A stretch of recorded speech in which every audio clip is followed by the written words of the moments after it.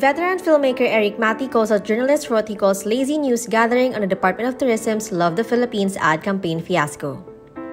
In a Facebook post, Matti says that the media seem to be only relying on mere press statements. He adds that if reporters and journalists go a bit more in-depth on research and interviews, the real story will come out. He then went on to post questions that should be asked about the project.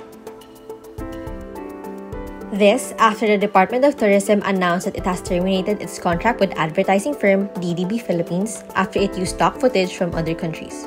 DDB Philippines has apologized following the controversy.